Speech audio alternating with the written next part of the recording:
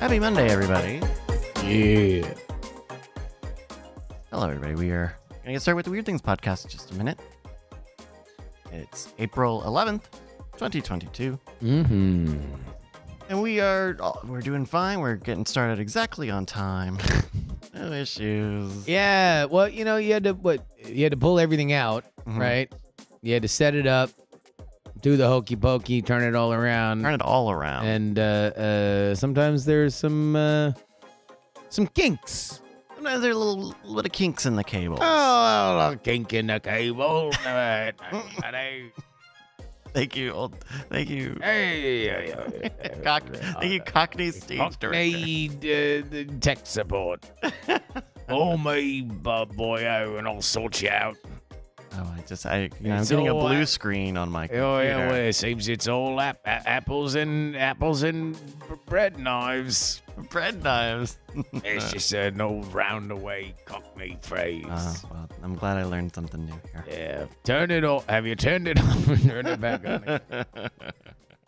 Verging into Captain Morgan. Alrighty.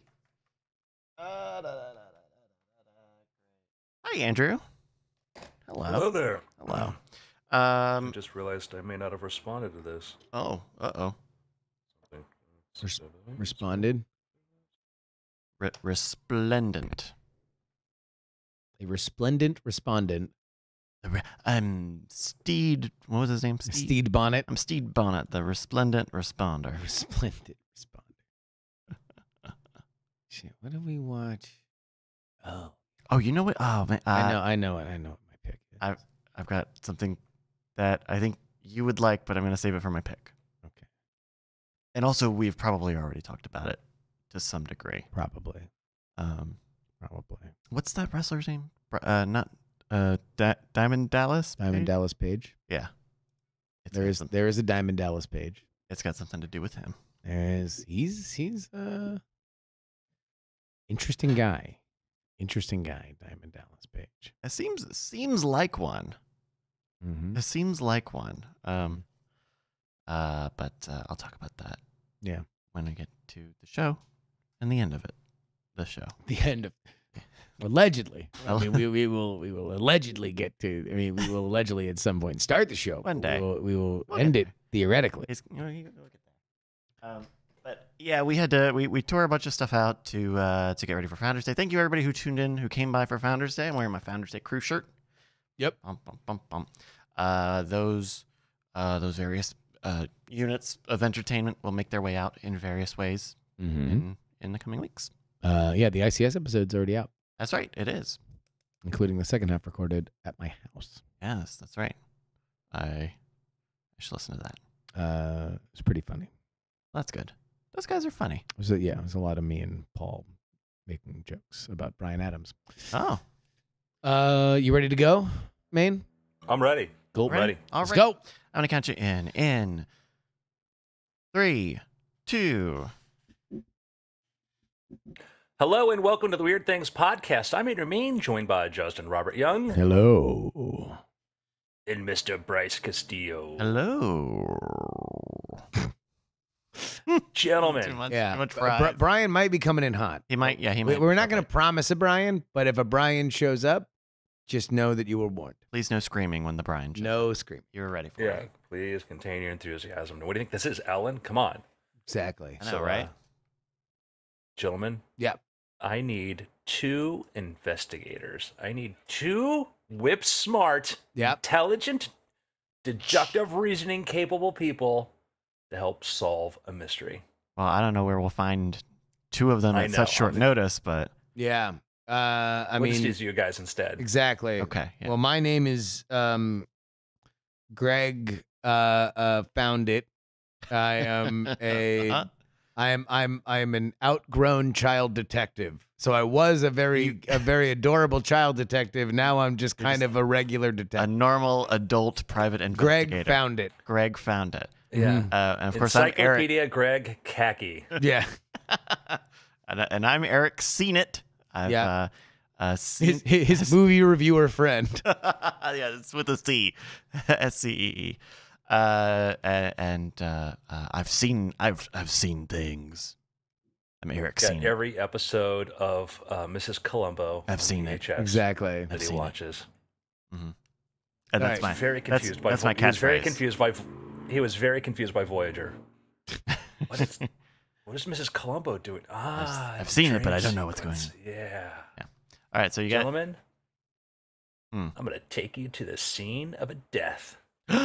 Oh my God, you hate it when this one happens, huh, partner? I would love to not have this happen every single time. and It's yet- a real humdinger, you know, circle of life and all. We're only born to die. Yeah, I would maybe keep the model and stuff a little quiet. This is an active crime scene. Yeah. Well, it's not modeling. I'm just commenting on the fact that there's a death here. We all need to process it better, I think, as a society. Yeah, but I think we need to clean the blood up first before we really start processing. I mean, who am I offending? The police? So, I guess I don't. Is Good news. Let me The good open my news, eyes.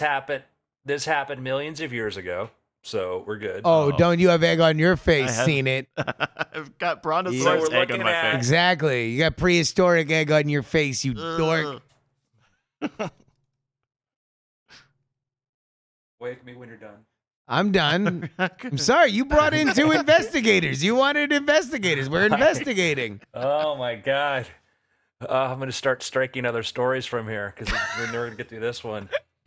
We're in North Dakota Okay. Okay. and It's a great we're at Dakota. a site and we're looking at a Thescelosaurus leg. And there's also the skin of a Triceratops. You know, we're looking at some body parts here. all Okay. right? The skin, like, are we talking Well, about? fossilized skin, Bryce. Yeah, it's not like snake skin or something like that. No, but I mean, are we talking like are we talking flakes of skin or stretches? It's petrified skin, I don't know, man. Bryce. Piece yeah. of skin. I'm hold everybody. Pause the podcast. Yeah. I'm hopping onto a plane. I'm going to North Dakota because I Yeah. got questions. I thought that's what we were doing on the podcast. Does it matter if it's a fleck or enough to make a jacket? Are you trying? Bryce, how does that enter into your calculation? Is there a spreadsheet here you're Exactly. going to pull up and enter? How does this I'm load sorry, on- guys. Did you say 9.3 millimeters or 9.4? Because that makes a world of difference. I'm just asking: are we measuring in millimeters or are we measuring in meters? I need enough for a loom. Found it. Loom of Triceratops skin, please. Now I expect this from the narrator, but found it. You're my partner. No, You're I know, supposed to- seen it. That's you. That's my version of you at Joanne's Oh, my, asking for this. That's my skin. special. Joanne's is my special place, please. I mean, imagine like a thigh-sized piece of skin, okay? A You happy? thigh-sized. Okay, that's actually helpful very much. Okay. Thigh-sized Oh, and God. 7 years ago. Shut up. Bryce, it's helpful. Okay, so there was a murder here millions of years ago. We're in North Dakota. There's some skin. Deaths. We don't know what you're jumping ahead here. All we Oh. know is we've got the body, we've got the leg of Thescelosaurus, we got some skin from a Triceratops, and we're trying to figure out what happened here. I think we can rule out natural causes. Probably likely. I don't think the dinosaurs, despite all of their myriad amazements, die by having their limbs fall off and their skin be extricated from their bodies. Yeah, I feel like if there was a dinosaur plague, a bubonic dinosaur plague, Yeah. we would have heard about it. We would have found fossilized bubonic plague. Also, even the cells. bubonic plague didn't have skin fall off and legs fall off. That's right. Yeah, It it just killed them. it They would just just be regular. So I think I was thinking of leprosy. I think this is some kind of foul play. I think that these dinosaurs were murdered by another dinosaur. Oh. Now, who would have So the I'm gonna means add and motive? things- I'm going to add some more to it. I'm going to add some complications, okay? Okay. One of I think the person working the site, his name is Robert De Palma, relative of Brian De Palma. Really? And he named the site Tanis, the resting place of the Ark of the Covenant in Raiders of the Lost Ark. Oh, Oh, that's a fun fact. Wait a minute. Yeah. So I'm starting to have a little what are you sniffing? secondary thoughts here about the veracity of our evidence. This guy seems like a real look at me Louie. You think we don't have a real dinosaur leg and skin? Can I? How peer reviewed is this, narrator? There's some, let's say some people in the community are like, hey, we're not so sure. We agree with the findings here and some of the circumstances in which these things are published, but let's just go with the theory. Let's just sort of explore the theory of what happened here. Well, I mean, if we are to believe the evidence, and let's put a pin in whether or not we do, okay. I would say that the most likely thing that happened is that there would be some kind of super predator that would have ripped these other animals apart. A super dinosaur that just went on a rampage, ripping off limbs and skin as if it were, just something to do. A mega dinosaur, a next level up on an apex. On the apex, yeah. An apex dinosaur predator. Something out of Jurassic World Dominion, the something like that. Yeah, right? Whatever. They always got to keep doing a new. It's like, it's a great feature great theory. That is absolutely, you guys. No, because there's no bite marks or claw marks, guys. Oh, what? Maybe it just ripped it apart. Is that what you're saying? Yeah, sure. Yeah, it's all hands. Yeah, they're pretty big. Notoriously the Manglesaurus. the opposable thumb wreck. Pull apartosaurus. They just love pulling things apart, like Christmas crackers that the British have. Throw a Stretch Armstrong in his path and it will run away. And it's like, he can't do it. He's just so pissed. That's how they invented Stretchosaurus. We got you this time. So no scratch marks, no bite marks. Are there any indications of sawing or tools having been used? It's the Dahmersaurus. Yeah, wait, hold on. Was this the dinosaur mafia where they were trying to dispose of the evidence? Were there 4 cement shoes located nearby? Yeah. No evidence of sawing. Okay. Edganosaurus. Okay. I'm unpinning my pin that I put in the fact that I think that this is fraudulent. I believe this is fraudulent. Just assume that it's let's assume that it's legit. Let's assume it's legit. Okay, so we want to move forward here. Okay. A skin and a detached leg from the dinosaur times. All right. And I like we say dinosaur times, which last way, way longer than our times. Absolutely. So I'll throw in some other little findings there. You ready? Oh, please. Okay, I'm going to complicate it. I'm seeing the scene of the crime. This is too simple. We should probably complicate it so it makes it more interesting. They found a fish, a turtle, the embryo of a flying petrosaur encased in an egg, and glass-like particles of molten rock lodged in the gills of fish fossils. Glass-like particles. What the hell is going on here?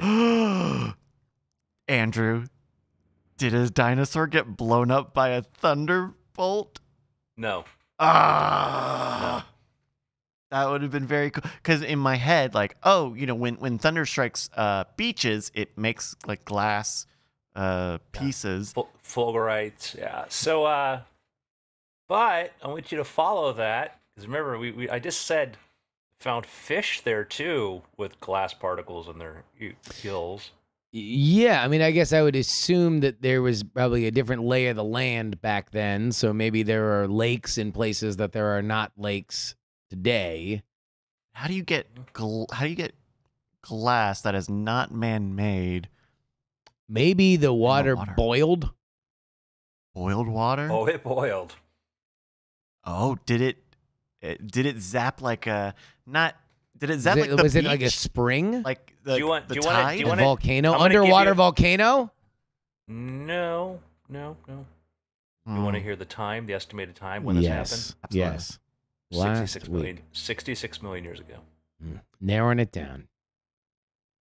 Trying to remember where I was 66 million years ago. I know. Okay. How young we were. Glass so far. Could it be a meteor? Dun, dun, dun! The claim is this was the evidence of the strike that took out the dinosaurs. What? This is all the way up in North Dakota, but they show a map of where this hit, that stuff, debris went flying. Remember, there's something the size of a mountain. Hit in the middle like the Yucatan, which is what, we say that led to the climactic collapse that killed the dinosaurs and like a very short period of time killed the non-avian dinosaurs. And so they say this is evidence of the violence of the impact, and that like the fish and stuff were thrown, that these dinosaurs, the shock waves ripped them apart. What? Oh my gosh. What? So that's the claim. The claim that this is the receipts of the final moments of the dinosaurs, but can we get now into the pushback here that some folks are not in love with this reporting? The challenge that is that it's pointed out, and again, we don't know anything here. So if we improperly impugn the reputation of anybody here, I want to just apologize ahead of time. Yeah. So this is for entertainment purposes only. This is not legal advice. This is not legal advice. Not medical advice. This is astrological advice. This is from Science Alert. While paleontologists usually cede their rights in curation of fossils to institutions, De Palma, who had collected few academic laurels until the discovery of the site, insists on contractual clauses that give him oversight over the specimens. He has controlled how the fossils are presented. In response to the article, Kate Wong, science editor of Scientific America, said in a 2019 tweet, "The findings on the site have met with a good deal of skepticism from the paleontology community. A few peer-reviewed papers have since been published, and the BBC said that a dig team promises more. So they're doing a whole documentary about this. So this is like, and other people seem to think that this has evidence of it. So it's not like this is like not fringe just. Gotcha. Yeah, it's not like someone. Not French paleontology. Yeah. Yeah, this isn't a situation where we're gonna see pictures and it's obviously like PVC pipe or something like that. Yeah, no, I don't think so. That'd be hilarious. It's a Pivosaur. Oh my, yeah. No, I think it might be paleontology. There's whole Dino Wars entire book written about this. That is a very, very you mix like the history of like frontier cattle barons with scientific exploration and the drama of that, and you get the hunt for dinosaurs. So. I was gonna say, yeah, I don't think either of those archetypes particularly breed a magnanimous attitude of cooperation. There's a lot of kind of a gold rush instinct in both of those fields of finding the thing and proving the thing. Yeah. So cool. I look forward, like, we can't, people who are, outliers, you can't just dismiss whatever they're saying. And yeah, a lot of really crazy sort of things that we now accept as, well, that's the truth. Started on the fringe of like, we have evidence like that. Can you really like, hey, we heard the sound in this radio telescope and we think it's the Big Bang. Like, what? And yeah. Yeah. Oh, yeah, I guess that makes sense. It is the Big Bang. I guess my only thought on this is that I had never really thought of the idea that we were lacking in evidence of this. I thought that was... Remember, this is like the day that it happened. Yeah. So think about this. Literally the day that it happened would be when this would have happened. So that's the hard part, is because... Is dating that. Yeah, because remember that it took years and years and years for the dinosaurs to go extinct, and... the idea that you're seeing physical trauma or things like that were like, that's really kind of amazing. And like, if you look at the zone in which they look through, so you might find a dinosaur that may have died on the day, but all the way around the other side of the world because it was just, carbon monoxide poisoning or something, or but literally it was more like they would have starved out or died a while later because of the basically shutting down a big part of the plant life on our planet. Yeah. So. Well, here's something that's less than shut down. What is? In fact, it's functioning optimally. Oh. And that is the Patreon for this very podcast. Where can I get that? Patreon.com/weirdthings, Bryce. Thank you. It's stupid you didn't know that, but I'm glad that we were able to say the name because it's an audio podcast and people need to hear it. That's right. Patreon.com/weirdthings is where you can support the show. Kick us a little bread. You're going to get early access to the After Things podcast, which is all about how to live and work as a creative professional by folks who live and work as creative professionals. head on over right now. Oh, that's us. Us. Oh, wow. Yeah, it's us. Oh. You know, come on. Dust off the resume. Give some advice. Patreon.com/weirdthings. So I want to do just a little plug here for some work at an organization that I work for, which is called OpenAI. Oh, this is good stuff. Yeah, so we released last week DALL-E 2. DALL-E, which some of you may remember, was an image generation system. DALL-E 2 is a really new improved system for basically taking any text input and turning it into an image. And it is a very exciting hot field. Let me be clear. There are other people, researchers, who've been doing some amazing things in text to image generation. And, I personally feel like this is a really big leap forward because the way it works and how it does. And if you look at the quality of images that it's been generating, people have been going nuts. And yeah.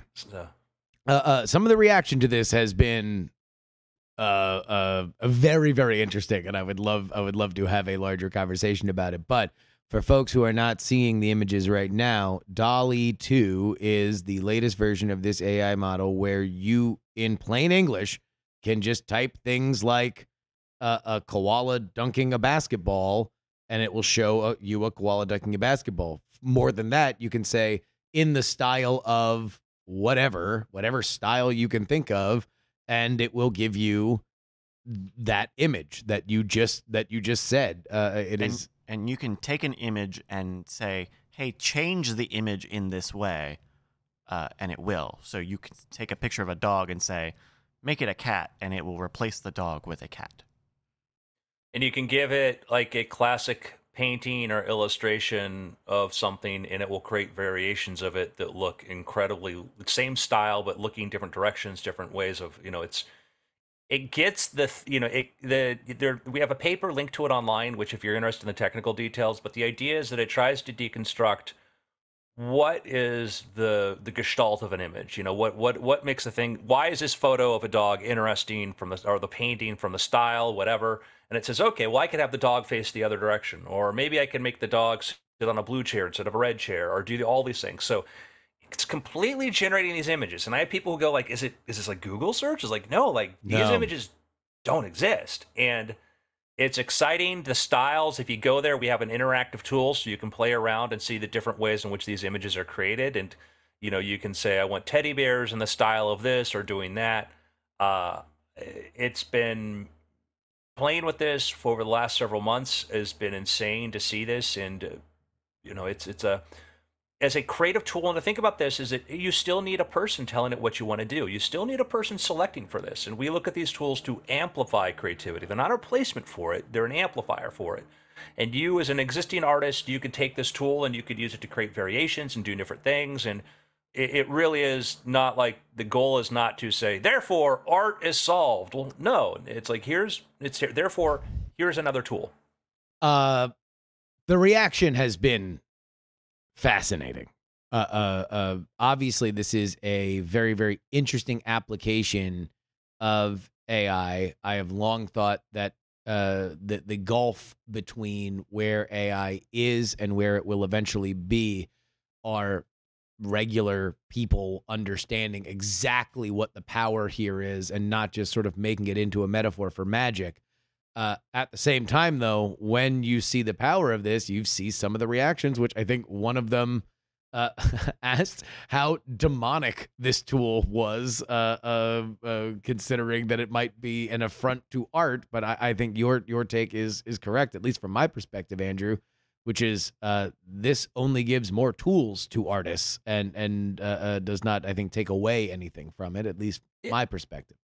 Yeah, I mean, the camera, when it came out, was revolutionary and was frightening, and you had some people who thought, well, there goes the whole art of making silhouettes or whatever, and it just became, now people learning how to use camera, you still had to figure out where to aim it, what to do, and it gave us so much more capability to sort of capture the world around us. And this is a tool for kind of capturing what you're thinking about. And when you start thinking about really cool kind of imagery, like I wanted to thank my editor, so I looked on his Twitter timeline and I saw that he had a couple photos of squirrels and he liked Magic the Gathering. So I made a magical squirrel, casting spells over books. And it was just a neat way to see. Boom. Wow. It's done. Yeah. You write that thing and you have a version of that. And I will say that compared to DALL-E 1, the images here are stunning. Like they are at times photorealistic, at times incredibly artistically rich. The breadth of styles are, almost night and day from some of the images that would come out of DALL-E 1. Mm-hmm. Yeah, I did one that went viral, which Bryce just showed, which was my space raccoon. I did a raccoon astronaut with a cosmos reflecting on the glass of his helmet, dreaming of the stars. And you get this. It's now a wistful raccoon looking into space. It's perfect. It's at 3,694 likes and 500 retweets, because a lot of people who were like skeptical about AI were like, this really sold it to me. Now I look at this and I go, cool. To me, like, that part of the thing that people respond to is, how much the AI has learned about puppy dog eyes and how to make things look wistful and sad. But there really is, like, this image here, which was, I did a raccoon wearing a hoodie working on his laptop.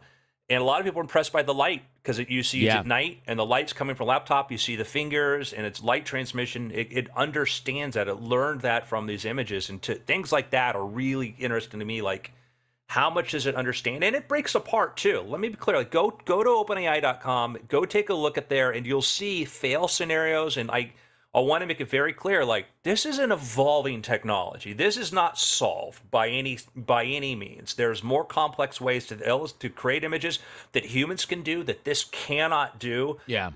We haven't built this thing yet to do text. It'll sort of do text, and it's funny because it'll misspell stuff.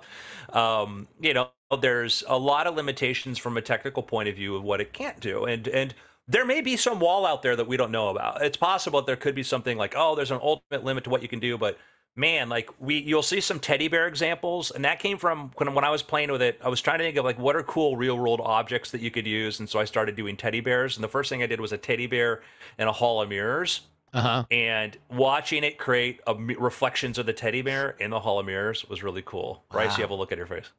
That's okay. No, that's a great idea. No, Bryce is scrolling through all of these examples here, and some of them are just remarkable. Like I can understand why, on first blush, if you made your living doing art, that you would say you would look at these images and think, how long would this take me to do, and have maybe a little bit of a John Henry and Inky Poo kind of moment.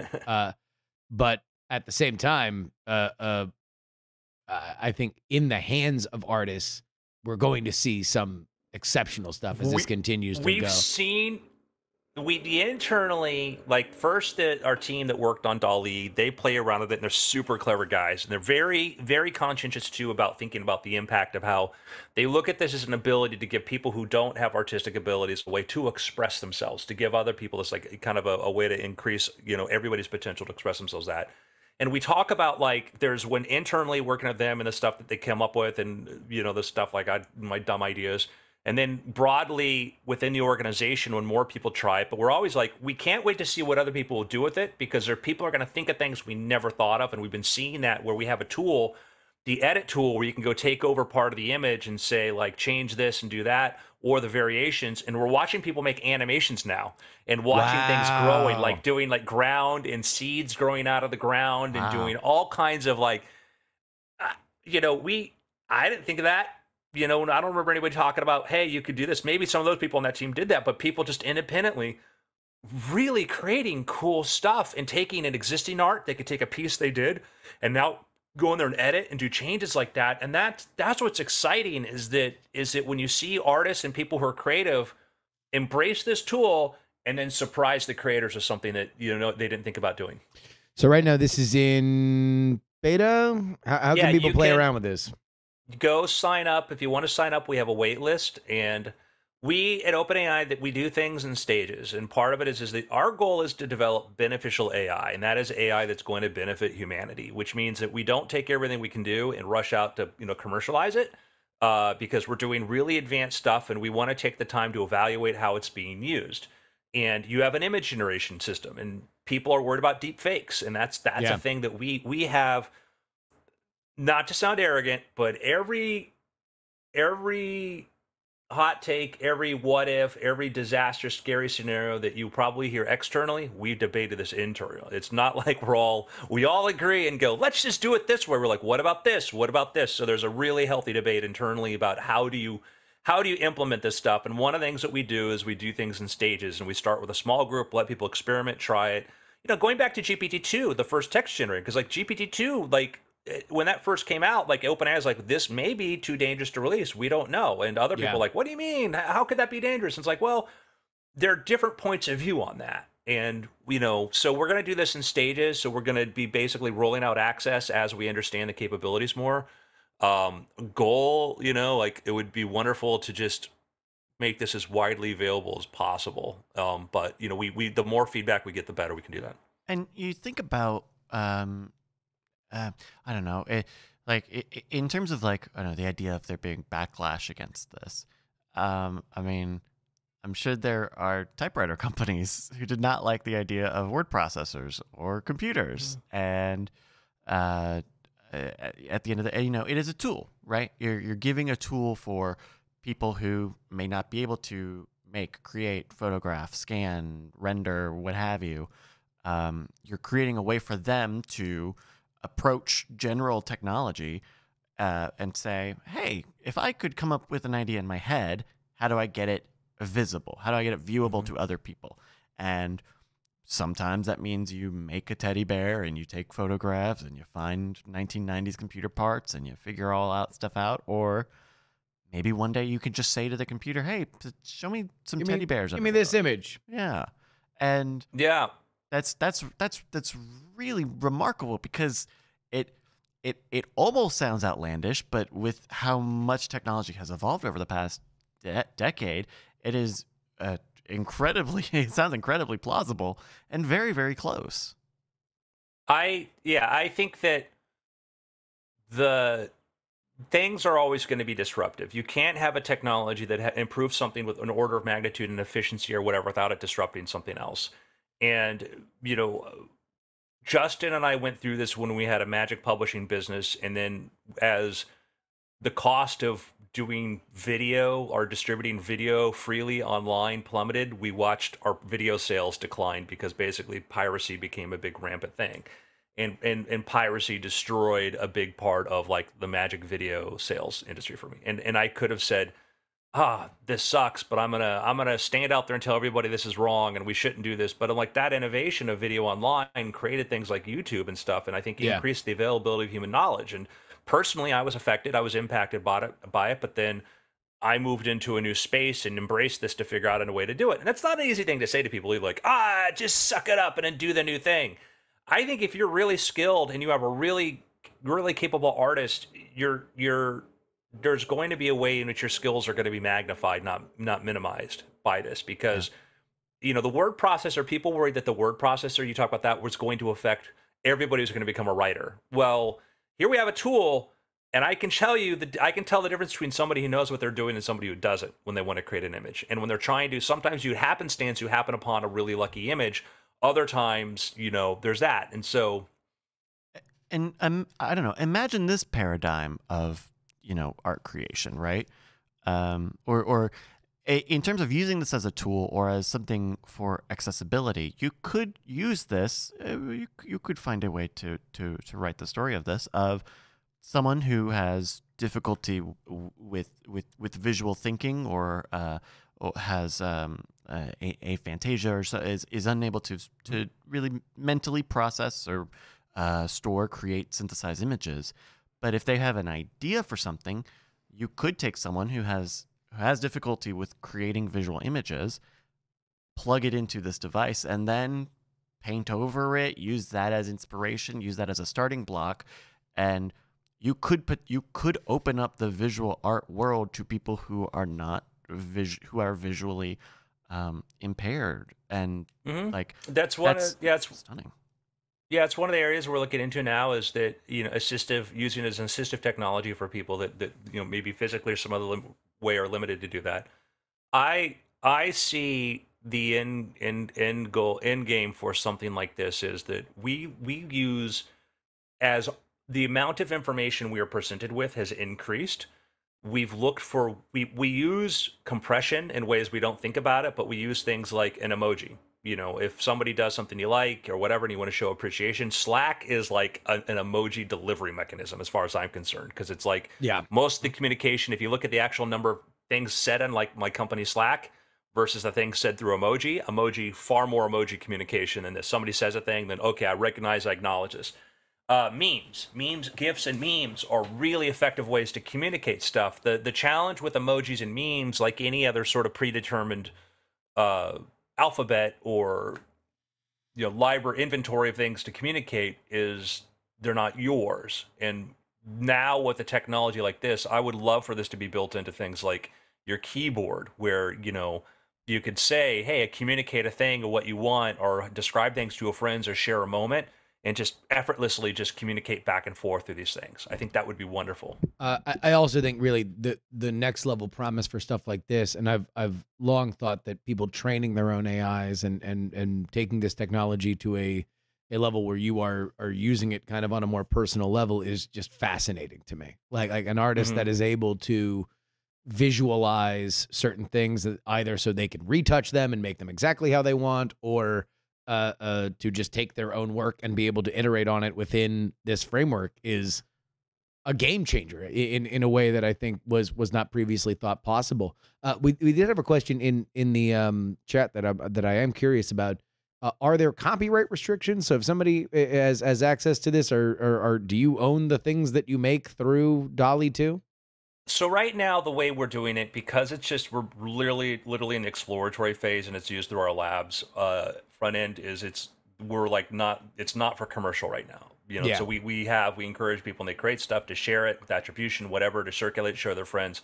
We're not allowing right now like NFT creation or anything else like that. And not that we're against any of that. It's not a matter of being against any of that at all. It's just at this stage is, we're trying to look at the impact, we're trying to figure out the utility and whatnot. And so it's sort of step by step, trying to work things through. So that is the way I'd say things. Like, this is not we're against this. No, we're not. Like, our DNA is we're a research org. And so we have to start from a research point of view and then figure out, okay, if we do this, then what are the implications there? Then if we do this, what do we do there? We want to get this, most of us want to get this in the hands of as many people as possible as we can, and let this be part of what people do. And it makes sense why you would be cautious about that, because I could imagine, not knowing anything about how any of this works, that it's kind of a Pandora's box situation a little bit of, hey, once someone starts training one of these models on copyrighted material, screen captures, GIFs, things where it's not just synthesizing things based on public domain or openly available imagery, it's going to be very weird. It's going to be a company is going to have to explain why different angles of Chris Rock being slapped by Will Smith is being generated by their machine, and someone's going to have questions about what that means. Also, Andrew, could you generate Pandora's box in the style of Norman Rockwell and just send it to Bryce? Maybe I could. So the it's there's the expression was, I don't know, was it William Gibson who said the future's already here, but it's unevenly distributed.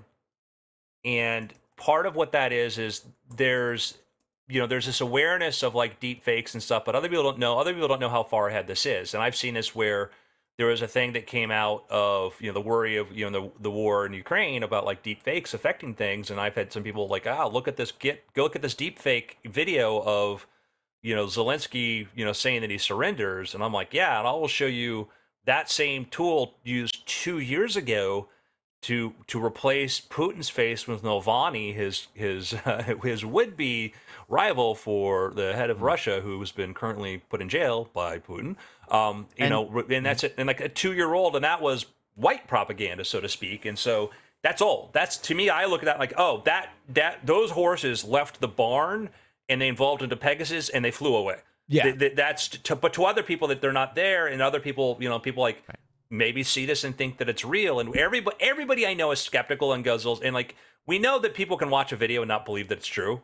It's just reinforces what you already think and how you use it. And I'd say that I'm kind of like, maybe we just need to kind of just OD on fake images, so then we get to the point where we're like, oh yeah, everything's probably BS, so I'll just move right along. I mean, a lot of the misinformation that was happening around or is happening around Ukraine is like people taking footage from other wars or from video games. Oh, yeah. Like, we don't even need deep fakes to be spreading. And by the viral way, clips. not new in the history of war and the startings of war.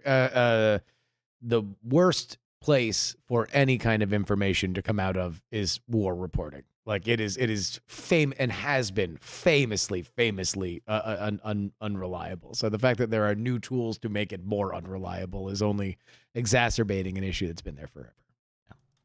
Let's see if I can. Here we go. Come on. I'll tell you what. I love this tool, and I've found the conversation around it so interesting. The visceral reaction that I saw from it, both in terms of people being very excited, and not in a way that's like, like, oh, this is a cool proof of concept. Like, this was an AI application that I think really spoke to people on a level that has not before. And that's what I love about OpenAI is you guys are really dedicated to finding that gulf, like finding out where people can kind of understand it. Because once you do this, that's the soup to nuts experience. Like the only thing that is left to explore is, how did this get here? Oh, okay. Now that I understand both what my input was and what this output was, it gives people a framework to understand what the training is, the framework to understand how and why this works, and not just AI being, HAL or some sort of thing. Yeah. Did we get it? I just got an email from one Andrew Main, and I believe these are 10 images of Pandora's box in the style of Norman Rockwell. Oh my God. This is amazing. And they look like a loopy Disney one here, but yeah, wow. And it's like Pandora's box is like a cultural idea. It's got a bunch of different visions of what that looks like, not just what that object is, but what that event and story it's describing. And there's but it's all consequential. That's the thing, is that each and every one of them has a sense of drama or suspense to it, which is just amazing. Like, look at this one at the bottom left. Like, this, if you told me this was like a classic painting, like an impressionist painting or something, I would have believed you. Wow, it's incredible. And I can run that again, and it'll generate 10 more images that are going to be equally as impressive and equally impressive. And the exciting thing is that, like, we at OpenAI, like, we know we're like this cool. We also know where, and you read the paper, you can see like, here's some limitations, but understanding that we'll probably know how to solve for those and be able to improve upon it. And when GPT-2 came out, GPT-2, I talked about that years ago. And I'm going to make my plea, by the way, here to everybody who's thinking about or interested in AI. GPT-2 came out years ago. I think I just started programming. I think I just started to learn Ruby. And I was so fascinated by the idea of and I'd played with simpler systems that generated text, and they just weren't that good because they're just trying to predict the next character or whatever, maybe the next word. And the idea behind transformers, which is the same thing that's used here, is it tries to sort of look further ahead to sort of see if this thing makes the best sense instead of just going one by one, because you might say, oh, this next stroke doesn't really has a low probability, but if you put this other stroke way further out, then it increases the likelihood of it. So I remember going through GPT-2. OpenAI had published they published a bunch of text that it had generated, and we read them here about the unicorns and the unicorns, the Andes. I went to GitHub where they had hundreds of examples, and I read through every single example, trying to wrap my head around the way this thing worked. And I started to get a sense of like, oh, okay, I think I know better when I read the paper when they talk about this now, because I can see this a thing. I have an idea of what this effect was. So when they came out with GPT-3 and I got asked to be one of the people to beta test that. I was excited because I came to it with having been obsessed about GPT-2 and what it could do. And that's when, my working relationship with OpenAI started, because I was able to say, hey, I coming from a writing point of view and somebody who's obsessive about this, I think I may have some different insight onto this and might be helpful here to sort of think about capabilities and stuff, whatever. And ergo, today I'm the science communicator for OpenAI. GPT-3, GPT-2, that spoke to me. That spoke to me because I understood, I could see it trying to infer logic and do stuff like that. Then we came out with Codex, which was only not that many months ago. And I think for a lot of people who were in tech, but who really didn't know a lot about machine learning or AI and were skeptical of the potential, all of a sudden you had this tool that now is built into, you can add as a plugin to VS Code that's contributing. Last reported account was like 30% of all new code in the major languages was generated with the assistance of this AI we created. Wow. And that spoke to a lot of people. Now this image generation has spoken to another group of people who all of a sudden look at this and go, oh, this is what AI can do. Yeah. And that's the thing, is I think that we're slowly but surely showing people this is the potential for this. This is the potential for this. And let me just say one more thing about DALL-E 2. If you have seen AI generated imagery, one of the things that I think has become sort of synonymous with it are a lot of kind of like half faded, blurry, like almost like kind of things where it's not even like impressionistic in the way that you would think of a painting, but kind of things that are sort of put together in a weird way. What makes DALL-E 2 stand out is that these are strong lines. Like these are very strong, striking images in a way that I've never seen AI generate, and certainly not in the kind of fidelity that it does so kind of effortlessly. Yeah, you can see a little more of that when it like tries to recreate like painting and illustrations, where that type of variant is more natural. But yeah, especially in the real photorealistic sort of generation, like it looks very clean. There's a lot there's a good amount of detail and sharpness that looks outside of that dithering effect. Yeah, and we're past the way back when we were working on DALL-E and before an early version of that, and I was looking at the outputs, and I asked the head of the team, because it still had that sort of weird, sort of wispy sort of like thing from AI, which is very common with people who suffer from certain kinds of like, brain disorders and stuff, which is weird because it feels like certain neurons are, firing or whatever in a different pattern. And I asked, like, is this going to go away? And he was like, it should in the next training session. And it went away. Wow. And that was the moment where I felt like we kind of were starting to reach takeoff, because the models got past that, were able to do higher resolution. And really, like, if some people say, there's a limitation here or whatever, like, yeah, there is. Like, probably already know how to solve for that. It's basically how we train for that and do whatever. Assuming. Could be, maybe not. And some things you might go, it didn't do this as well. That might be by design, for certain reasons. But anyhow.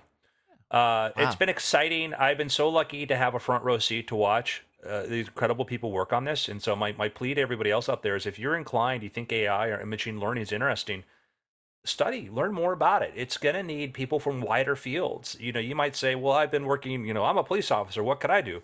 Well, we're going to need people who understand policing and understand law enforcement, understand that. Maybe you're an attorney and you understand the rights of individuals and stuff, where using these tools for a lot of places.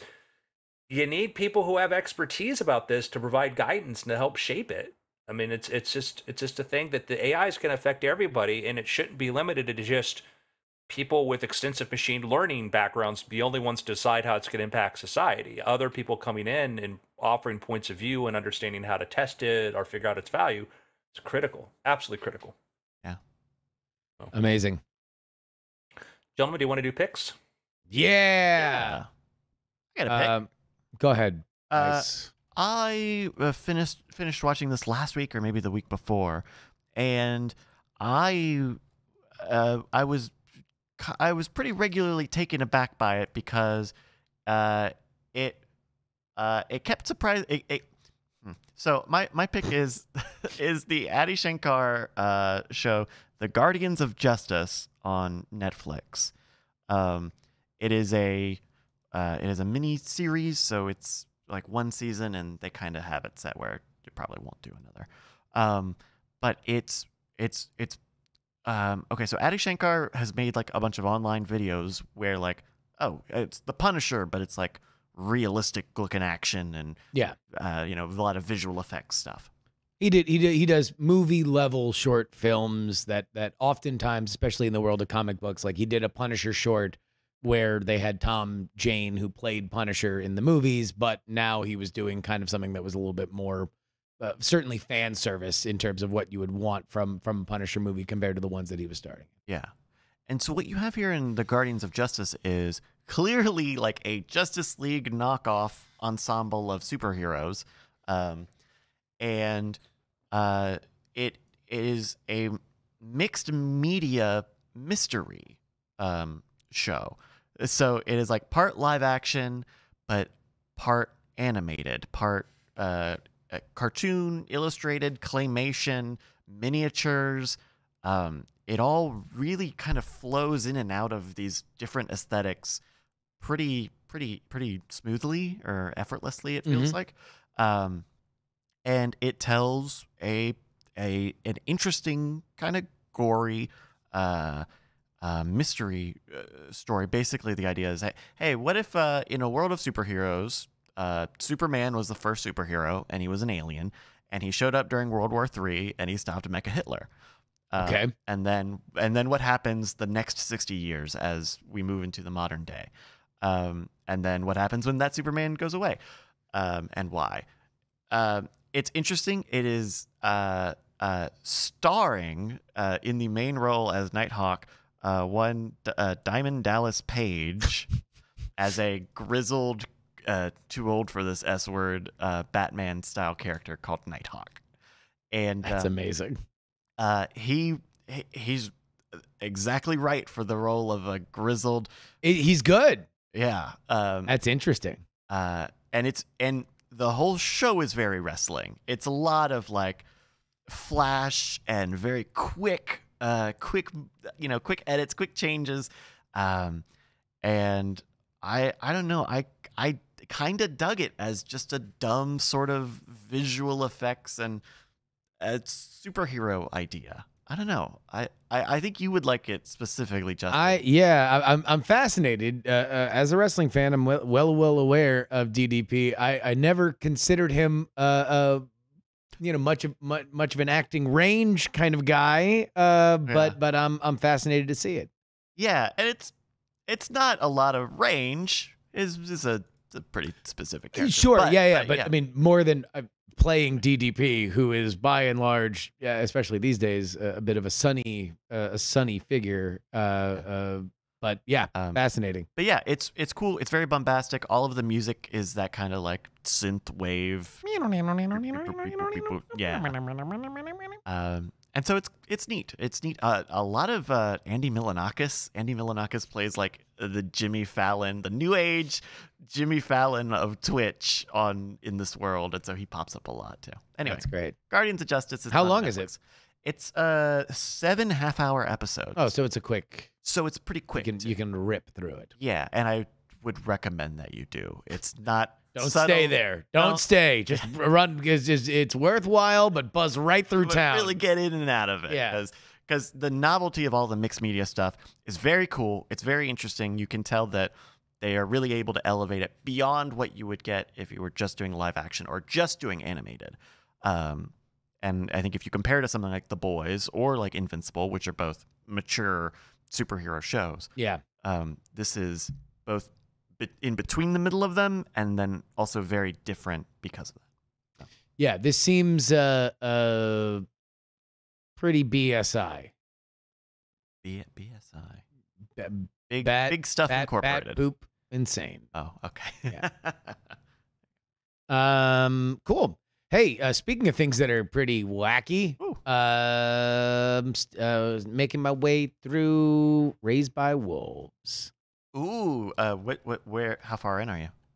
I believe we have like 3 or 4 episodes to go of season 2. Of season 2. Ah, and I will say, and I mean this as both a compliment and a soft criticism because I'm not at the end, so I don't know how everything ends, right? But it reminds me a little bit of Lost. And by and large, it is the positive elements where every 5 steps, boy, do we see something that is fascinating about this place that we don't know a lot about. And at times, a little frustrating in that characters that could tell other characters about these fascinating things don't immediately tell the other characters. But then again, nobody asks. I'm on. And nobody asks even. I'm not to the end, so I will see how it goes. But by and large, I've really loved it. I've really loved it. Cool. In that it's always ahead of the audience. It's one of those things where just when you kind of think, oh, okay, well, this is the conflict of this season. This is the thing that everything's going to wrap around. It kind of moves on. It resolves, and now we have another thing. And so the thing that I thought was a tentpole for it is now gone. And so I like that, and that is very unLost like. In that when Lost showed you a glowing thing, you were like, okay, well then I guess we'll find out the answer to that in 50 episodes. Yeah, like we had a lot of criticisms of Raised by Wolves. In fact, I think we ended covering it on Spoiler in Time, saying that we probably wouldn't pick it up for season 3. But a lot of stuff happens. I mean, it's not like nothing happens. I thoroughly enjoyed it. I like, to the Lost point, it would imagine if everything on Lost had a coherent, cohesive reason. And not, let's just put a thing in there so you tune in next week, and then we hope you forget about it because we don't really know where it goes. There is clearly, to me, a narrative in Raised by Wolves. There's a story of what happened in the aftermath of this, which they're moving towards. So I enjoyed that. Like, I enjoyed the fact that, like, I go like, oh, because like I had my theories in the first season, and they've been confirmed in the second season about this. But it's not for everybody. Other people tune out. But like, I feel like I'm surprised with you guys, Bryce, because you guys have patience for stuff that I go, I can't even see how you could see your way through it. Where this, like, I'm like cool. I'm in to it. Yeah, I'm digging it. I'm digging it, yeah. and I do think that the themes here are far more coherent. I mean, I still don't know exactly what Lost was ultimately about, except for a writer's room that clearly had daddy issues. Other than that, the big picture issues, I don't think were ever really fully fleshed out, where it's like here it is at times, almost flashing too brightly the idea of, what is God, what is man, what is belief, what is, these are explored in very interesting ways that involve flying snakes and AIs. And like with Lost, it was like, oh, there's this 4-toed statue. What's that? Like, don't worry about that. No, that's the most interesting thing that's happened this entire season. Yeah. And you go another dad. Like Jack didn't really resolve his issues with his father, and I'm like, really? Yeah. Like that's where you want to go instead of giving us some deep narrative that connects us through time. And like, imagine there's a box, and I get you anything you want out of this box. Okay, well that was just a metaphor, guys. Yeah. Why are you so obsessed with it? Like, because that was more interesting. We're here. I'm like, this to me, like, but yeah, I mean, like, there are not. If you wanted to do a Lost style show like Raised by Wolves season 1, it would be hard to imagine doing season 2 immediately after it. Like, to change so much. I actually feel season 2 is far more Lost like to me than season 1 was. Season 1, I think, was a little bit more of a spare meditation. Where it's like every episode there is new. Like, the first one was exploring, I think, who was on the planet, and this is exploring the planet in a way that, certainly the end of season 1 certainly hinted at, and this one, I don't know. I like everything that's happening. I really, really like. I am only expressing the Lost thing in that there are a few moments where something crazy happens, and then characters will talk to each other, and it won't be like the craziest stuff in the world literally just happened to me. But then again, you're also mixing in AI and robots and everything, so there is a little bit more of a thing other than Lost. So there we go. Raised by Wolves season 2. I like it so far. I'm gonna do 2 picks because I feel entitled. First is I watched the season finale of Severance. Ooh, what'd you think? And one of my top 5 best shows of the year so far. Peacemaker's probably my favorite show this year. Severance, I stopped reading science fiction because science fiction got to be very derivative and there wasn't a lot of fresh ideas in science fiction, was my opinion. It wasn't like its period of like the 50s and 60s and stuff where you could just pick up a new paperback I couldn't pick up a new paperback then, but I have old paperbacks from then and be like, oh, cool, space elevators. Oh, cool, a ring world. Oh, cool, this. And science fiction of late just is like, so there aren't any new ideas to me. Like, I haven't, people like, oh, you should check out this. Like, oh, that's cool. And there's a rare, but there are occasionally, but just not the pace. Severance took a concept which has been in science fiction, the idea, and there's a lot of science fiction stories about, what if you create an AI version of your consciousness and it's trapped inside of a different environment? Like that's probably like half of all Black Mirror episodes. But here they did it in a very different way. Severance does it in this different way, where the idea of you put a chip in your head and then you go to work and you have no concept of what's at work. And that person has its own life at work, which is fascinating. And you look at how that world is built for those people around there, because everything they know is basically inside their office, from their religions to all the stuff. And that's a fascinating ground to explore. It really is. And I think the characters are great. And, I had kind of predictions about like how I thought where this was going to land, and I was going to be perfectly happy if it landed there, and it landed where I thought it was going to be. Have you guys been watching it? I have not yet, but I will. It has just been a particularly busy couple weeks. Yeah. I will. There is I've watched 2 people like, oh, Severance Explained thing that have completely missed on a very, very important detail, a very, very huge detail, which I want to say it. Can I? I mean, now you'd be spoiling it. No. Well, it's not revealed. It's not revealed in the season finale. It's just a little point that I want to make. Want to hear? I've seen the show, so I don't care. All right. So these people, they go into the severed state, they go in there, and then they go back into the normal world. Mm-hmm. We have no idea where this place is. They live in a city named Kier. The maps say Kier. And if you look, anytime there's an address, like the last time we saw an address, the state was PE. What state is PE? Yeah, the license plates. The license plates don't match any state license plate. They got the same image of Kier on the license plate. Well, and they mentioned in the first episode, and not really much more afterwards, that like Mark lives in corporate housing. So how does that work if you're supposed to not know who you work with? Anyway, this is we're just having a very. But my point is like that's my minor, but like literally. Like they mentioned, like in the episode, somebody mentions New York, but literally the world they're in, the quote normal world. Like I've been watching these. We're gonna explain. It's like cool. When anybody explaining with the fact that the license plate don't belong to any state, and when we do see an address, it's not a real state. I'm like, this is like, I think there's more going on here than anybody's acknowledging. So sure, it's subtle. It's subtle, and it could just be BS, just filler for later on, but I feel like a very Truman Show kind of thing. Yeah. What was your other pick? So, my other pick is the book. I just finished this. I really enjoyed it, and it is Moonwalking with Einstein.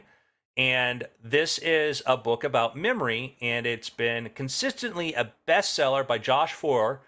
I mentioned this before. He was writing an article for, I think it was Slate or Salon years ago, where he went to the U.S. Memory Championship and expected to meet a bunch of savants and people who are just so different and whatnot. And they're all normal people. They're like, no, I'm just a normal dude with a bad memory who decided to learn memory tricks, and now I'm at the U.S. Memory Championship. And then he talked to like people from like the international ones, and like, and he talked to some people who did the international memory championships, and they're like, yeah, Josh, you could win the U.S. one. It's not that competitive. And he's like, ha ha ha, that'd be funny. And then he's like, that'd be kind of a neat story if I trained for it. So Josh Foer decided to train for the U.S. Memory Championship. Starts 1 year before, and then he trains over this period. And all along the way, he studies memory. He talks to people who've lost their memory. He meets Kim Peek, the bassist for Rain Man. He meets another personality who I won't name, who's been presented as a savant who was born this way. And Josh does a very good job of saying, I think this guy is just another memory expert, but running a scam. Wow. And points this out. When you read it, it's like, you're like, holy cow, like, I believe you're right. Because he's like, I told this person, like, they said they had a seizure and they had these powers, and they tell people this. Yet here this person in 2001, whatever, was selling a memory course, yet claims they never use these methods. And then, they're on the memory board. So, that was, and I'm reading this, I'm like, and this person has been tested by top memory experts. And I'm like, having worked for James Randi and seen what happens when people don't realize they're in the presence of somebody cheating them, I'm like, and like, then there's like, you read the Wikipedia and they're like, oh, this person says, oh, like, he should have focused on this or whatever. I'm like, I think there's something here. And Josh, I think, was extremely compassionate to this person and was hesitant to put them in there. But just this person would say that, like, oh, I see color, I see the number 922 is this, and Josh would meet with him again. Like, how do you describe 922? And he'd say this, and it was a different time. Every time he had a different explanation for it. And Josh was like, and he showed memory athletes just like, oh yeah, this is a memory athlete. Like, watch him doing this lightning calculation, and they see him moving his ring across the table. Like, yeah, that's how you keep your count. This person may be a natural savant, but the book does a pretty good job of saying, and to Josh's point, like, which is more remarkable, that this guy was born by some weird fate, has a brain or had some accident that's a fate that acquired these abilities, or that he's proof that anybody can do this. He did it for a documentary. He went to another country and learned a very difficult to learn language in like 2 weeks. And to me, the much more interesting story would be the fact that this guy just has trained himself so well to do this. But it was anyhow, and it's not like psychic stuff where they can't do it. Like, he can do it, but so can other people. So I love that part of it. The end of the book, Joshua goes to the United States Memory Championship, and he wins. Damn. And he sets the record. And then he goes to Europe, and he places much lower, respectable, but doesn't realize, like, the European level of champion. But he's like, because the Europeans was like, you could train, you could do well here. He's like, I'm good. I'm good for this. So it goes in. What's that? Is it more of a biography, or would people reading this expect to learn techniques? You would learn the techniques. You would understand the techniques. It's a great entry point to these techniques. Because things like master system, person, action, object, memory palaces, these things are all explained in there. So it's a very good introduction to the topic of memory. So I enjoyed it thoroughly. I was skeptical going into it because it had one of those sort of silly, a title meant for the, some editor at some publishing house to get excited about, but then I read it, and he's a really good writer, and he's done a number of talks about it, and I think he's very pragmatic about it, and I think very, very fair to his subjects. So, and again, the fact that the story is, and then he wins the championship is just neat. Great ending. So, that's great. Yeah. What a way to do it. So really good participatory journalism. So, and it's funny because he shows up there at the memory championships, and somebody's like, oh, it's like, imagine being a guy who, like a sportscaster, somebody like this, that all of a sudden decides you're going to have to play against LeBron James. Like, he's hearing these people like criticize him, and then he goes through and it ranks, and then he sits down to sets like the U.S. record for memorizing a deck of cards and stuff, and then they're like shutting up. So, moonwalking really with Einstein, very cool. And you do learn, like, these I think I mentioned a while back, like, started reading some other stuff on this, and then like now, like, I have like the top 50 most populous countries stuck in my head. Can't get it out. They can just, they built that IHOP mental palace. It's firm. Like, I don't even bother testing myself now. Like, a week will go by and I'll be like, well, I'm like, yeah, they're there. So these things are interesting. International House never falls. Gentlemen. Yep. It's been weird. Alrighty. Good show. Alrighty. We'll take a second here and get ready for After Things. Do you have a meeting you got to get to, Andrew? I got to bail at 11:30. In 25 minutes? Yeah. 23 minutes. Okay. All right. Anybody, Andrew, do you have a bathroom break? Does somebody need one? Yeah, I'll use one. Okay. So I can roll if you go, then I'll stay, and then I'll go, and you'll stay, and then Bryce will stay the entire time. Why don't you just go now, Justin? You just want to do it? Yeah, you just go. Do it. Just do it. Do it. Hello, everybody. We'll get started with After Things here in just a moment. Thank you for joining us here. Thank you again, everybody who joined us for Founders Day over the weekend. And if you didn't get a chance to see it, don't worry. We recorded it, and a lot of it will be on the feed. So the Great Night episode that we recorded will come out in probably a couple of weeks, not this week. The Ice Cream Social that they did has already come out, I believe. We recorded their bucket show. I don't know how much of that they put anywhere. We do have video for that too. And then I gotta talk to Allie and Mike and the Possum Posse. The Possum Posse were great. They had perfect time slot. Like they were kind of our headliner, more or less. And they started, I was about 10 or 15 minutes before sunset. And the area that we were filming at is like got this big overlook, and it just ended up being very cool, a very cool location compared to some of our other live events. So those will come out. Anyway, it looked very cool, but then we were kind of we were rushing to kind of get everything done, and we were focused on getting the live show done. And I wish I had taken an extra minute and thrown up a few more microphones for the Possum Posse's set. Because I do wonder if how it's. I don't know that it sounds as good as it did live when you have a full drum kit and full electric guitar amp. We'll see what we do with that. But Mike and Allie's sets also came out great. All sorts of good stuff. So, if you heard the news, but my little book, Sea Storm, made the Wall Street Journal bestseller list last week. Oh. Indeed. I've heard. That's Now it's at 1,800 reviews. Ooh. Well, that's great, man. Congratulations. Yeah, dude. Just what an awesome achievement. Congratulations. Thank you. Alrighty. Would you like to do some After Things? Yes. Okay, then I'll count you in for After Things in 3, 2. Hello and welcome to After Things. I'm Andrew Main, joined by Justin Robert Young. Hello. Mr. Bryce Castillo. Hey, how you doing?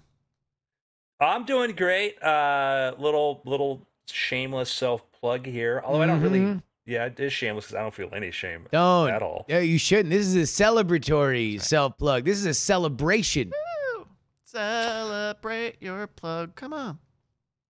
So my new book, Sea Storm, which is the third book in my Sloan McPherson series, the Underwater Investigation Unit, just hit Wall Street Journal bestseller list last week. Boom. The sequel before it had already hit that list. So it was already like, as funny as talking to the publisher, and I'm like, hey, did it make the list? She's like, the series already made the list. It says this, on the page. I'm like, I know, but did this book make the list? Because, it matters. Otherwise, I'm gonna have to hate myself. I wouldn't really hate myself. I don't really care. But so that's exciting, and it's really cool. It's already at 1,800 reviews. I will tell you, I won't get into numbers just yet, but we're talking a lot of copies of this book out there. Ooh. So that's exciting. Moving units. And I want to tell the story of why I did this series, if I may. Sure. Mm-hmm. Oh, I'd love to hear it. So I did back in the day when I decided that I wanted to get into thriller mystery. I liked science fiction. Science fiction I loved. I love science fiction. In our last episode, I kind of ranted that I didn't feel like there were a lot of new ideas in science fiction. There are some, but not at the rate at which they happened before. And I thought, well, thriller mystery is cool because thriller mystery has a much wider audience, and those people really like an author and keep buying books. So part of it was a commercial decision. I'll be honest with it, was the idea that if I want to make a career as an author, I should probably write books for people who like to buy books. Yeah, who buy and read a lot of books. And this audience shreds. Like, there is not a pace at which you can write that will sate the thriller mystery reader. So I did the Jessica Blackwood series, and that was because I didn't write a female character because I was trying to exploit any sort of market sort of thing. I knew I wanted to write kind of a magic detective character, and there were already a lot of male magic detective characters, and I thought that writing that character as a woman would be more interesting because dealing with as a dude who doesn't really understand what it's like to have to deal with, you know, paternalistic structures, misogyny, and all this sort of stuff. I'm never going to be able to do that experience justice, but I still wanted to write a story where somebody had to deal with a different set of problems than I had to deal with. And so that was, because I thought that would make it interesting, because a magic detective is sort of an overpowered kind of person. Yeah. And so, well, what? Yeah, and I do think for you with Jessica Blackwood, you did understand the experiences of women inside the magic community, and you wonder like to put that context like into a larger thing. Aware, yeah, but if it's narrowed and it's niched, at least there's an element that you can see. Only as far as it's pointed out to me. I want to be super cautious here, because like I don't know, and I just got to say, I don't know what the experiences. I don't know the lived experiences of other people.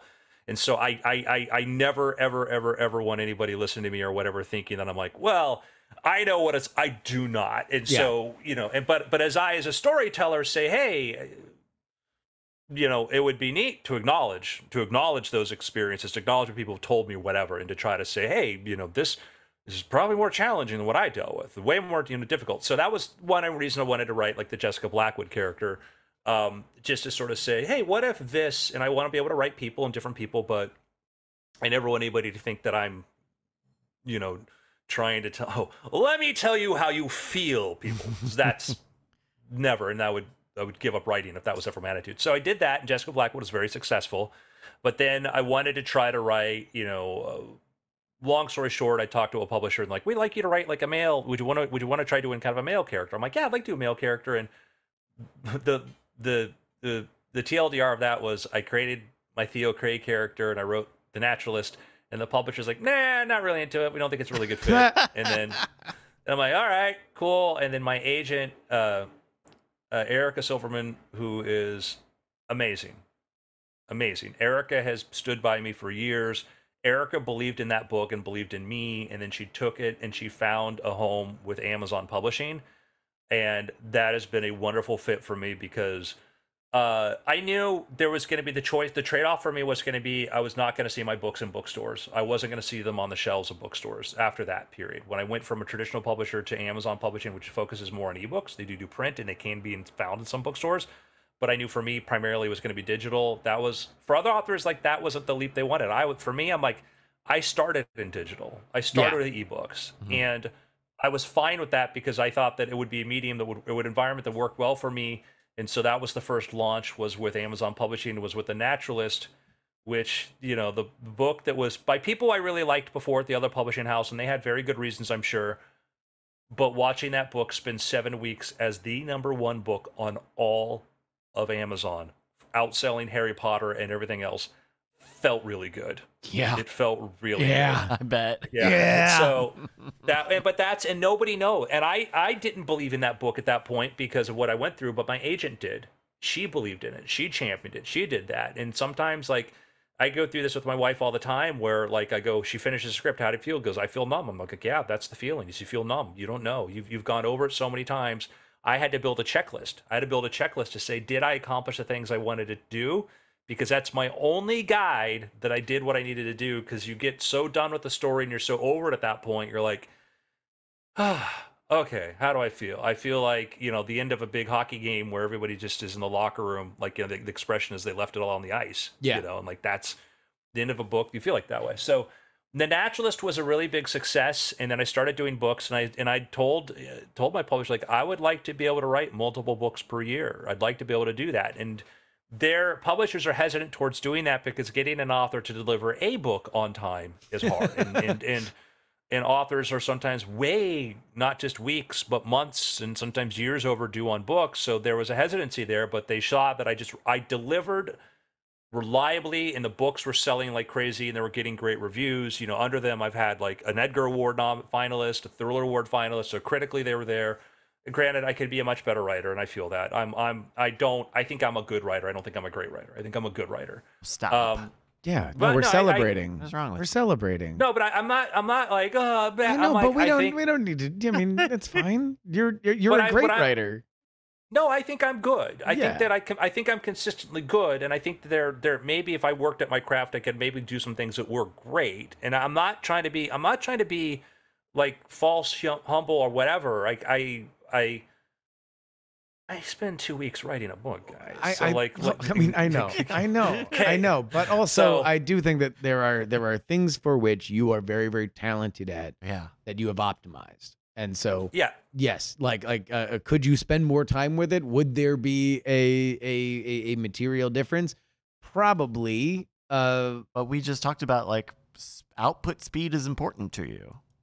Yeah. Well, it's funny. I'll move past that part, okay. But I am aware of like, oh, if I think I should spend more time in this space, there would be an improvement there. But I'm lazy and whatever. But anyhow, point is, those books did really well. Those books have done extremely well. Sold a lot of copies. And then I pitched them. I said, could I do another series with you? And they're like, okay. And so I said, okay, I got to bring Jessica Blackwood into the Theo Cray universe, which I like. I love that. We've got Mastermind has her in it, and then we got a new book coming out later this year, Final Equinox, which is going to be very interesting because it is kind of my most sci-fi sort of premise for a book. But then with this, I was thinking about who's an interesting character, and I thought like police divers are fascinating because they go down to their crime scenes, and the things they look at are underwater. You know, they're different environments and it's entirely different challenges. In Florida, you have to deal with things trying to eat you.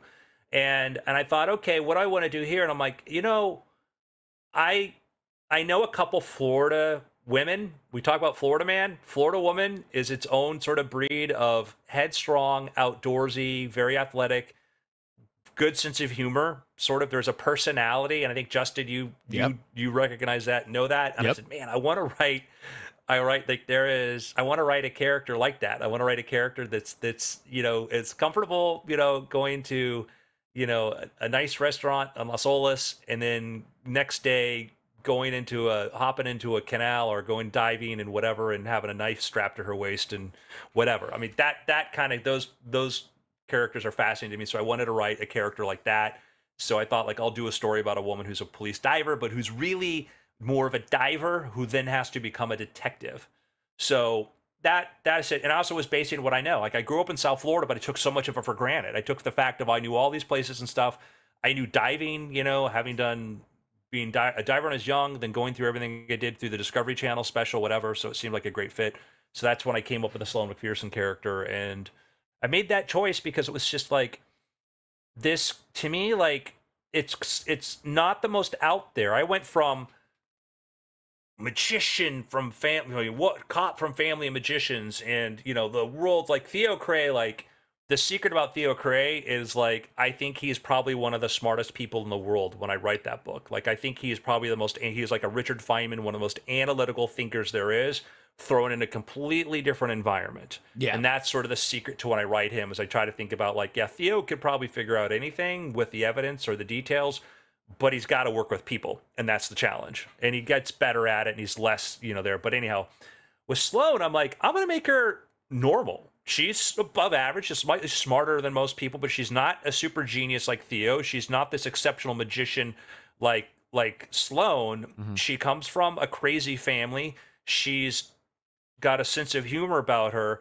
but she is very hands-on. She's not going to sit there and, like, build a mental palace and solve a crime. She's going to be like, I'm going to go dive in that pond, and I'm going to stick my hands into the muck until I find something. And it may take me 2 days to do it, but when I do it, I'm going to have that thing, and I'm going to know what to go do next. And so she's determined and whatever. So it was an interesting choice for me, is to make somebody who had a very interesting job that people understood, and who was a very normal person. Mm. And that book became my bestseller. Like overall, that series has done phenomenal. Naturalist did crazy, but this just exceeded that, and that was like, Amazon was thrilled because that first book, Girl Beneath the Sea, you look at it, it's over 16,000 reviews now. Damn. Incredible. And it's been amazing, to sort of watch these things, see where they go. So I made these choices all along because I wanted to write this and I understood who my audience is. I'd say that's the sort of the takeaway, the TLDR is you have to figure out, like, I could, I work with people who are in tech and who are entrepreneurs, and we talk all the time like, oh, this would be a good business for you, this would be a good business for you. But the advice I give to them is pick the one that you're going to wake up and want to do 2 years from now.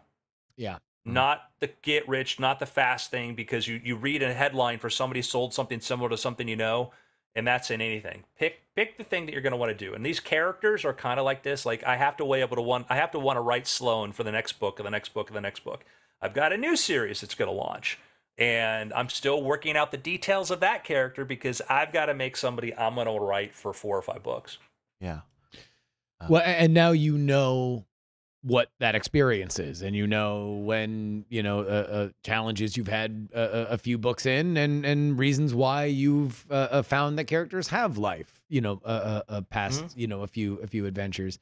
I think the biggest things from my perspective in watching your career from the very beginning, writing wise, is number one, you have a great sense for conflict. You have a great sense for what enriches, I think, a reader's the story that a reader goes on in their mind of understanding what things are versus the resolution there. And also from a business perspective, the fact that you have always gone toward the consumer perspective of just making this stuff available and working with people that I think care about that the most. And your relationship with Amazon, I think, has been hugely beneficial for everybody, and has exposed your writing to so many people. So it is just been amazing to see you find a partner in this that cares in the way that I think a distribution partner should, which in the world of publishing, boy, is that not a easy. a rare thing to find. And I will say, there is none of this. There is no writing career. There's no success. There's none of this without you, Justin. That is you're the right point. You materialized and were instrumental towards this. Without yeah, I was there. I was there.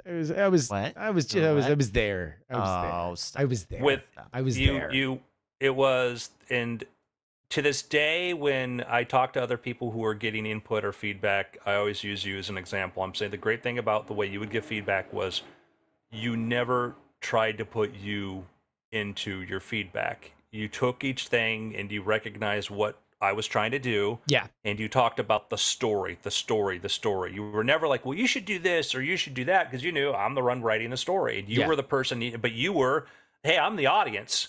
And I'm going to tell you as an audience what worked or what doesn't work. So you understood that, like, what I needed was, I'm going to slide this under the manuscript, under the door, and then you're going to slide it back and say, question mark, question mark, question mark, exclamation point. And that's, I think, there's to me, and I know, Andrew, you gotta bail soon, but the biggest thing that I would say, and when you said at the end of a script or the end of a book, you feel like you are spent, the biggest thing is, I think with the way you put it, did the things I want to get done?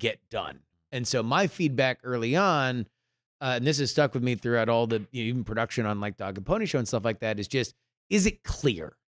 So the biggest notes that I had for your early stuff was always just like, oh, I didn't get this, or like, can you explain this a little bit more? Just because I know where you're going by the end of it, but it's like, can this be clearer? Can this be something that is filled out more? Just give me an example of something that fills it out, because now we know where you're going. And I do think that that's something where, boy, it is so helpful when you are trying to figure something out and you're polishing as opposed to trying to restructure. And I think that that's often the thing that people fear about feedback, is that you're going to hand them a picture of a zebra and they're going to say, it'd be better if this was War and Peace. And you're like, well, that's not what I was trying to do. Yeah, and I'll go into this another time, and maybe in a video, was like, I pay a lot of attention to structure, because if you get your structure right, it's so much easier to edit. If you don't get your structure right, it's painful because then you're told you've got to throw everything away versus change this room here, and you're fine. I did go through a book once where I had an editor I'd never worked with who didn't like the structure. And I'm thinking, they thought it was my first book. They thought I didn't think I'd ever written before, which is sort of funny. And they're like, I don't think this works, doesn't work this. I'd already been a thriller finalist. And not to say, therefore, I know it. I don't. But I was confident enough to know when they said that, I'm like, you know what? I'm sticking to the structure. I'm going to stick to this because I think this is outside of your expectation. You're trying to make it like a conventional thing you're dealing with, but I think it holds people's interest throughout whatever. And that book was a finalist for an award and was sold a gazillion copies. And it was like, but I had to get to, had I been a younger writer, I may have been, I don't know, maybe they're right, whatever. And not to say, like, I have Ed Stackler, by the way, he's the editor that's worked on almost all of my books in the last several years. Ed's fantastic. Ed's great at, like, I don't get it. I don't think this works. Explain this more or whatever. He never tries to write. He'll rewrite. He'll change like the sentence if I have something phrased awkwardly, which is highly likely. But he's been great. It's been a dream to work with Ed, and you find that, you know, I'm in a great position team-wise where I have a wonderful agent, I have a wonderful publisher, I have a wonderful editor that I work with, and may everybody be lucky enough to find a team like that. And then, you know, at OpenAI, I work with a great team there, and that's been watching like our launch for DALL-E and the publicity and everything, like open up and your Google podcasts and podcasting. Yeah, I mean, you know, your podcast. You have a great team. You know, it's another thing. Yeah. Sure. Hey, I gotta go. It was great. Listen, I gotta go do a thing. Okay. All right, ladies and gentlemen, Andrew Mayne. We're Wall Street Journal bestseller. That's right, Andrew Mayne. But you know, that is a good point. That kind of came out at the end. There is, giving good feedback, giving good notes. I'll share this. I read on Twitter, someone who works in, I'm going to get some of the details wrong, but someone who I believe worked quality assurance for Bungie, the video game company, and they talked about the system that they use to give feedback for the games, right? Because when they make a build of a game, it's a long, involved process. It takes a long time to test, you know, these many hour long games. Yeah, and so that they would have a tiered system of feedback. Basically, here is a thought that I have. You have no obligation to do anything with this. Yeah. Here is an outcome that I would like to be different with the thing that I'm looking at. Yeah. So make the sword more powerful, make the character run faster. Or the third one was, here's what I would like to... basically, the second one is directing you to do a specific action, and the third is saying, this is a problem, find a way to solve it. And I'm giving you the latitude to figure out how to get from A to B. Yeah.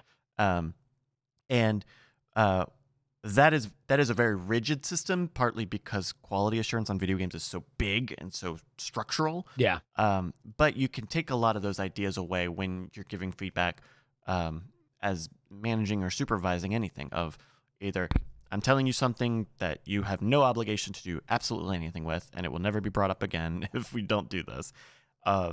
Or I want you to specifically do this thing, or I need this specific solution, regardless of how you get there. And it's kind of helpful to remember that there are three poles of the way you can say something, but they're all very helpful to know and delineate from ahead of time. You know, I do feel like stuff like that does require a base level knowledge of the subject for which you are offering critiques on. Like, for example, if you sent me a new album, if you made an album, I don't know enough about music theory to tell you anything other than very surface level, like, I don't know, it was slow. like I liked it when it was fast. Do more fast, right? Yeah. But if you were doing a podcast, if you were doing a Twitch stream, if you were doing stuff like that, then I would feel very comfortable of like, okay, this is generally my thoughts. These are things that are actual problems. Figure out a way to do it, and then here are solutions that I am offering to very specific issues. In general, the only thing that you can control is whether or not what you've done is on purpose. And this is something that I have found solace in, specifically with this season of World's Greatest Con, which has reached a larger audience. That show has reached a larger audience than most things that I have done. And so you are getting feedback from many different people, some of which have never heard of you or have an adversarial relationship because you're being compared to their favorite shows. And so in a weird way, they are defending their favorite shows.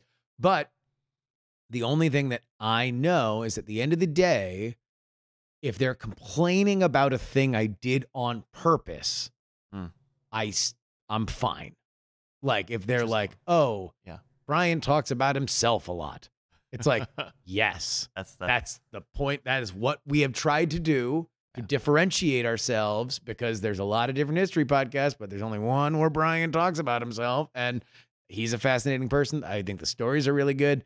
If that's the knock, then that's fine. You came into an ice cream shop, you expected barbecue, you're 1 star. Yeah. A Baskin Robbins didn't have ribs. We'll see you in the summer. That's fine.